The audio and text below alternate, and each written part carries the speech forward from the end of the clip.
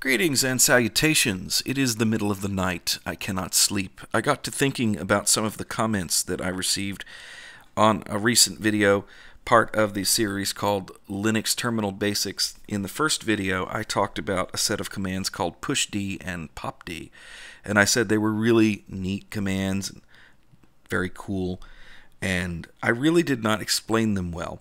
People get them confused with other shortcuts that you can use to move around from directory to directory. So in this video, what I'd like to do is really take a good hard look at those commands and show you exactly how they work and why I think they are so cool. Pushd and popd were like one of the first things that I learned when I really started paying close attention to Unix and Linux, and that would have been in the late 90s, and I was just so impressed with how they worked. So instead of using cd to go into the etc directory, I'm going to use pushd. And you notice it's telling us that we've gone to etc, and then it has the abbreviation for the home directory there, which is the tilde. What we have done is we have pushed the home directory on a stack, a memory stack. And the way memory stacks work, it's like stacking up dishes. You can only take things out of the stack in the reverse order that you put them on. So if you stack a bunch of dishes one after the other, you can't really reach down and grab the fourth dish down and pull it out. You have to take the top one off and then the one under that and under that to get to it. That's the idea. So if I now want to jump to another directory, I can use pushd yet again. And I am going to pushd into the var directory. That's where all of the variable stuff like logs and system mail and caches and stuff is, right? So let's jump over there. Now you see that the stack has gotten bigger. It says that we've gone from home to etc to var. Our present working directory is var, so we can work here as much as we want to.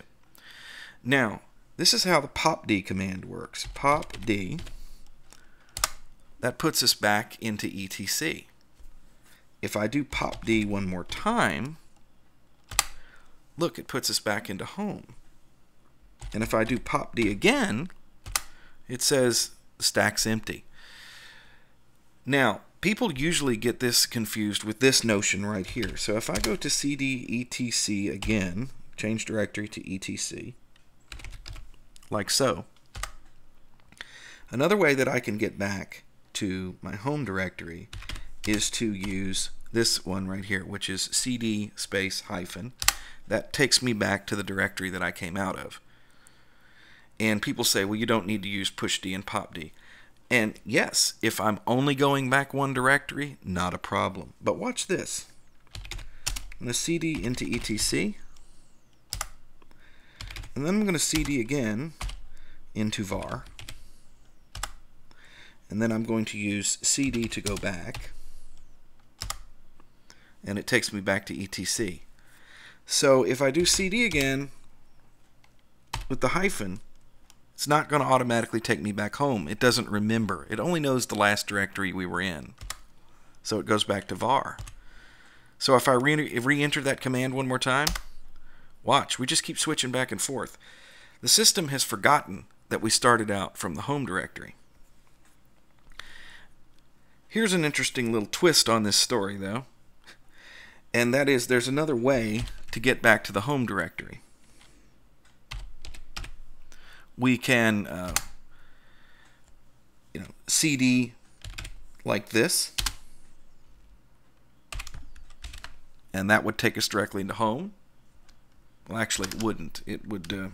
This would take us directly into home. So we'll go ahead and do that, and see it puts us back into home. But we don't even need to do that. So let's cd to etc one more time. How about doing it right?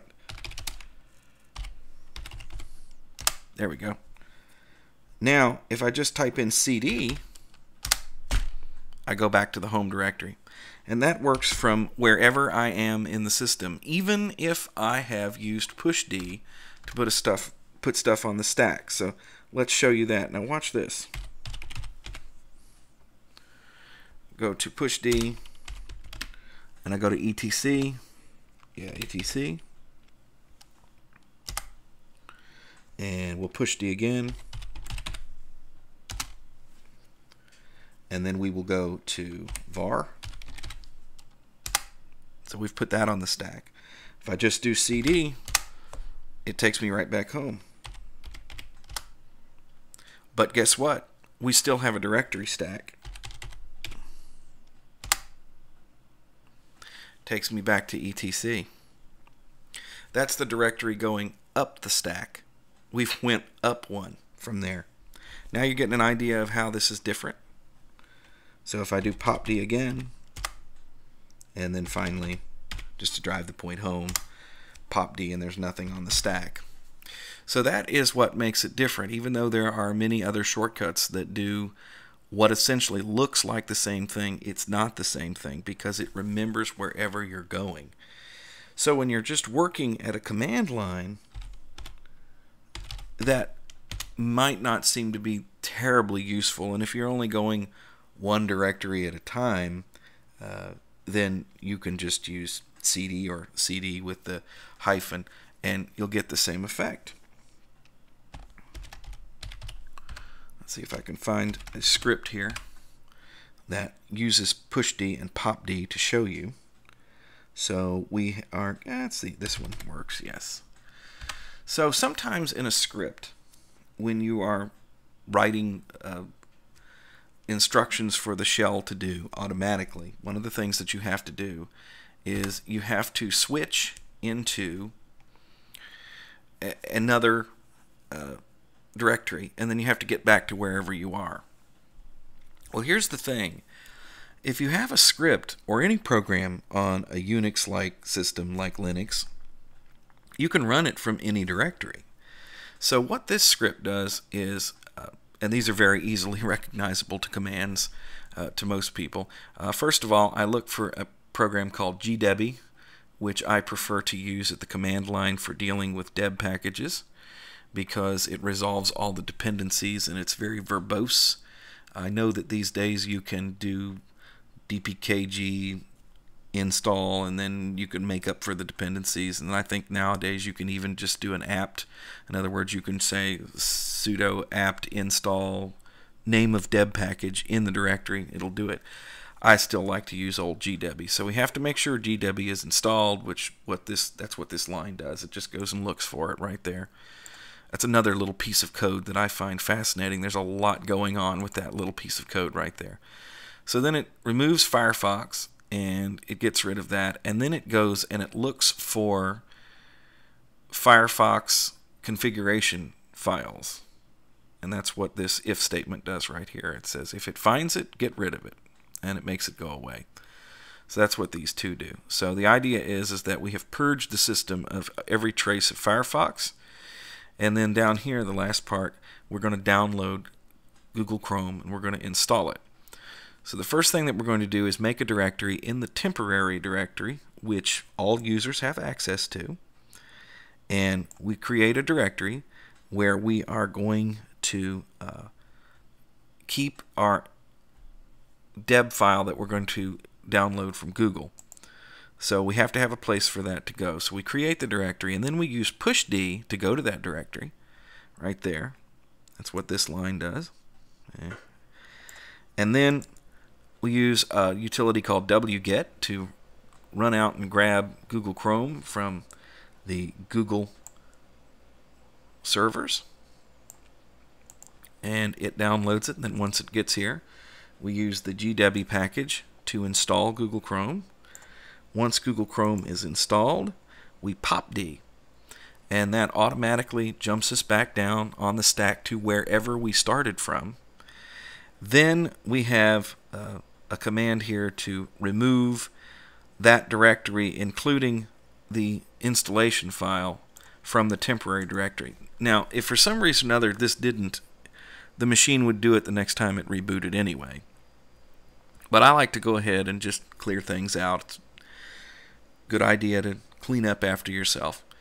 And that's how this particular little script works. it can be launched from anywhere. It can be launched from documents/scripts where it lives, or it can be launched from the home directory. It doesn't make any difference. With phsd and popd, I don't have to know where I am to know where I'm going or how to get back there. So that is the straight poop on phsd and popd.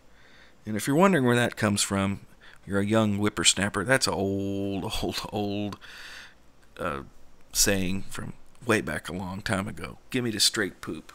Well, you got the straight poop. Thank you for watching the video. Your feedback is always welcome, and you can check out these links in the description to the video. You can check out EzeeLinux.com, check out EzeeTalk, which is our group that we have a discussion going on all the time there. And then also check out EzeeLinux on Facebook if you are a Facebook user, and if you would, give it a like. It certainly is very much appreciated. Thanks for watching.